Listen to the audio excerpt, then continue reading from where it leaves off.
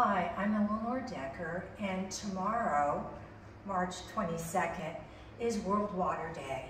And I think as many of you know, Water to Thrive has been a mission partner of APLC's for many, many years.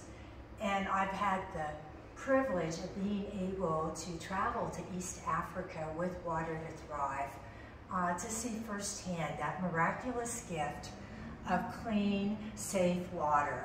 It's just really an amazing experience. So what I have here, I would like to present to the congregation this beautiful stained glass window that was made by our very own Jim Sorensen.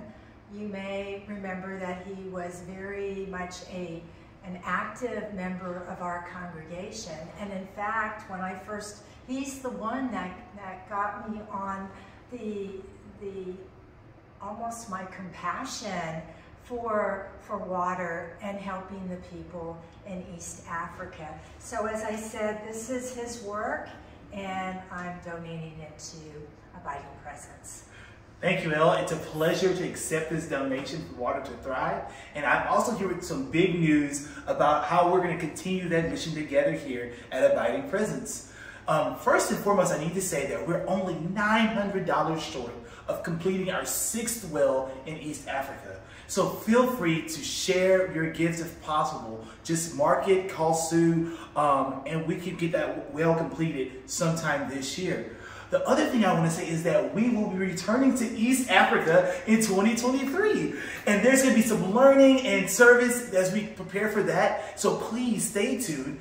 We're going to take as many people who are willing to go to East Africa to see the work that we've done through our time, talent, and treasures.